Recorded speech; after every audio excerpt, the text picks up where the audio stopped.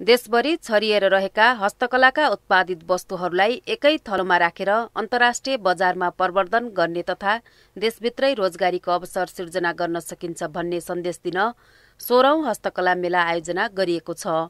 16औं हस्तकला मेला सञ्चालन हुँदै गर्दा 14औं हस्तकला प्रतियोगिता समेत एकसाथ गरिएको छ। अन्तर्राष्ट्रिय व्यापार मेलाहरूमा नेपालले सहभागी गर्दाखेरि झन्डै 10-12 लाख रुपियाँ खर्च हुन्छ। त्यो खर्चलाई न्यूनीकरण गर्नको लागि नेपालमै सस्तो कम खर्चमा व्यापार मेला हामीले आयोजना गर्ने र त्यसको लागि हामीले विदेशबाट बायरहरू पनि ल्याएका छौँ र B2B मिटिङ पनि हामीले अर्गनाइज गरेका छौँ। यसको मुख्य उद्देश्य नै थोरै खर्चमा नेपालको हस्तकला व्यवसायलाई प्रवर्धन गर्ने र अन्तर्राष्ट्रिय बजारमा यसको चाहिँ प्रचार प्रसार गर्ने नै रहेको छ। मेलामा मुख्य आकर्षणका रूपमा काष्ठकला, धातु, ढाका, पश्मिना, अल्लोबाट उत्पादित सामानहरू, छालाजन्य उत्पादन, बाँस र जडीबुटीका सामग्री रहेका छन्। मेलामा राखिएको एक स्टलमा त फोहोरबाट मोहर बनाउन सकिने सन्देश पनि दिइएको छ। दैनिक कैयौं युवा रोजगारीका लागि विदेश गइरहेको बेला खेर गइरहेको कागजको सदुपयोगले नेपालमै केही गर्न सकिन्छ भन्ने सन्देश दिएको छ।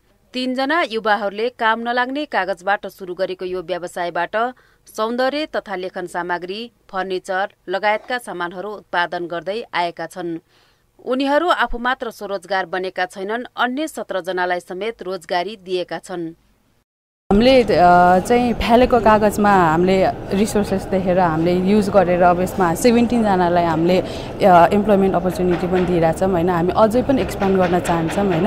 यो फ्यालेको कागजमा त यति धेरै अपर्च्युनिटी छ भने त मान्छेहरू विदेश चाहिँ किन जानु पर्यो। इच्छाशक्ति राख्यो भने हरेक क्षेत्रमा सम्भावना हुन्छन्। झन हस्तकलाको क्षेत्रमा नेपालमा प्रशस्त सम्भावनाहरू छन्। नेपालको हस्तकला सामग्रीको विश्व बजारमा उच्च माग रहँदै आएको छ। हस्तकलाका सामग्री उत्पादन गर्न कच्चा पदार्थ सहजै उपलब्ध हुने तथा जनशक्तिको समेत खासै समस्या नभएको 15 वर्षदेखि काष्ठकला उत्पादन गर्दै आउनुभएकी व्यवसायी पूर्णलक्ष्मी साक्यको भनाइ छ। काष्ठमूर्ति बनाउने काम पुरुषले मात्र गर्न सक्छन् भन्ने मान्यतालाई गलत साबित गर्दै महिलाले पनि सक्रिय रूपमा काम गरी राम्रो उत्पादन गर्न सक्ने साक्यको अनुभव छ। काम भनेको चाहिँ हाम्रो चाहिँ नेपालको एउटा गहना जस्तै हो हैन। यसलाई चाहिँ हामीले संरक्षण गर्नुपर्छ र म जस्तो दिदी बहिनीहरूले पनि यो केटाले काम मात्र गर्ने काम होइन, यो केटीहरूले पनि काम गर्न चाह्यो भने गर्न सकिने काम हो। यसलाई चाहिँ हामीले निरन्तर दिनको लागि अरू दिदी बहिनीहरूले पनि यो कामलाई चाहिँ निरन्तर दियोस् भन्ने।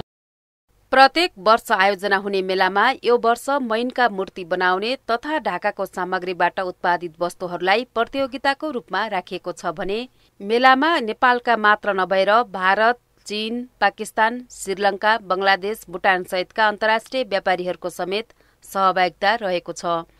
नेपालमा वार्षिक 10 अर्ब मूल्य बराबरको हस्तकलाका सामग्रीको कारोबार हुँदै आएको छ, जसमध्ये 6 अर्ब मूल्य बराबरका हस्तकलाका वस्तु अमेरिका, युरोप लगायतका विश्वका 80 देशहरूमा निर्यात हुँदै आएको नेपाल हस्तकला महासंघले जनाएको छ। क्यामेरामा विपिन अर्यालका साथमा तेजना पण्डित, काठमाडौँ।